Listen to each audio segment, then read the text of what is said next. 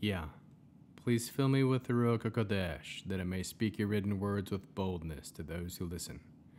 I ask all these things in Yeshua HaMashiach's name, amen. We'll start with the Shema, listen and obey. Children of Yah, pay careful attention and respond. Yahweh is our power and authority.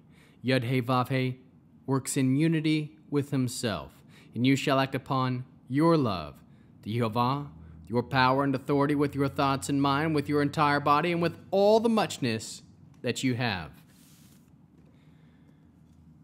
The first letter from Yeshua's emissary Shaul, Paul, to Timothy. 1 Timothy chapter 1. From Shaul, an emissary of Messiah Yeshua, by command of God, our deliverer, and the Messiah Yeshua, our hope, to Timothy, a true son because of your trust.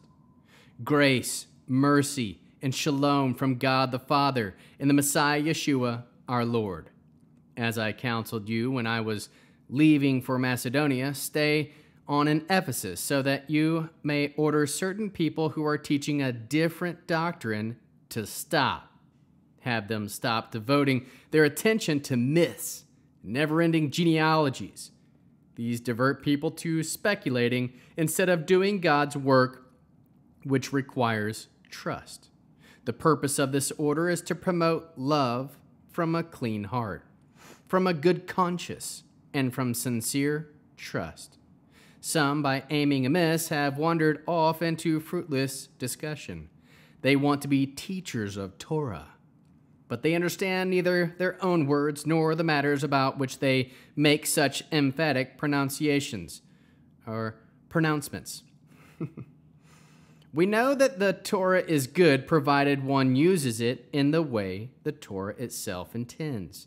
We are aware that Torah is not for a person who is righteous, but for those who are heedless of Torah and rebellious, ungodly, and sinful, wicked, and worldly, for people who kill their fathers and mothers, for murderers, the sexually immoral, both heterosexual and homosexual, slave dealers, liars, perjurers, and anyone who acts contrary to the sound teachings that accord with the good news of the glorious and blessed God.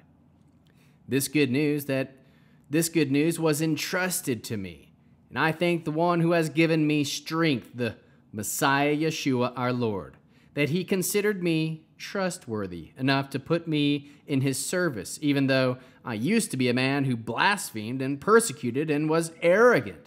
But I received mercy because I had acted in unbelief, not understanding what I was doing.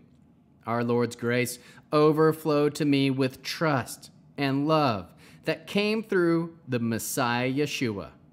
So here is a statement you can trust, one that fully deserves to be accepted. The Messiah came into the world to save sinners.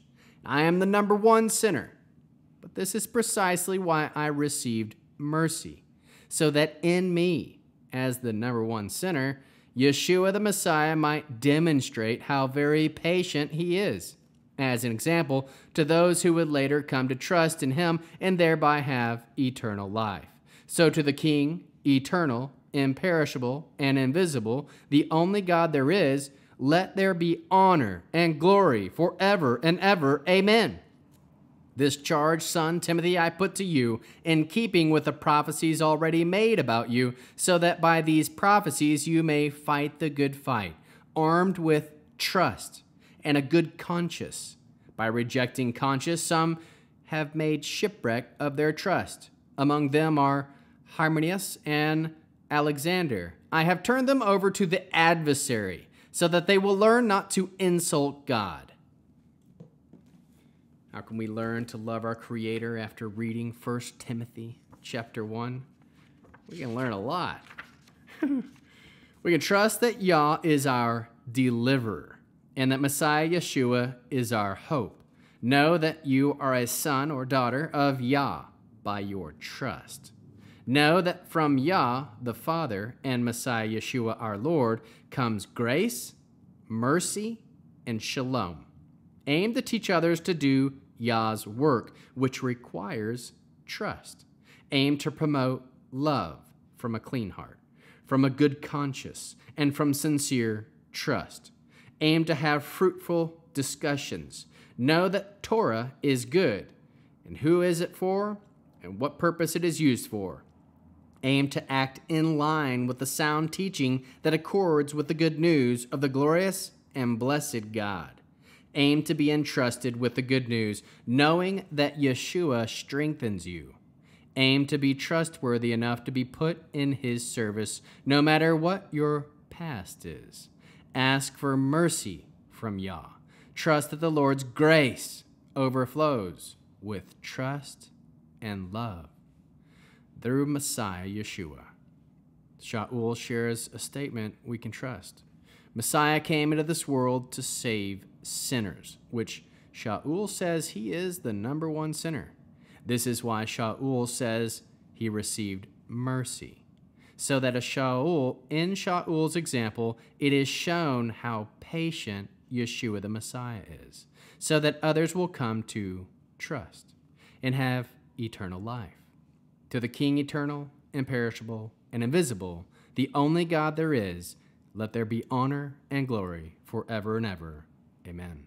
Aim to fight the good fight, armed with trust and a good conscience. Aim not to insult God. How can we love others as Yeshua loves us? We can counsel others in doing God's work, which requires trust. Produce spiritual fruit, love, joy, peace, patience, kindness, goodness, faithfulness, humility, and self-control. And how can we bear one another's burdens? We can aim to have fruitful discussions about the sharing of the good news. And tonight, with the Aaronic blessing, Yud-Heh Vav-Heh will kneel before you presenting gifts, and he will guard you with a hedge of protection.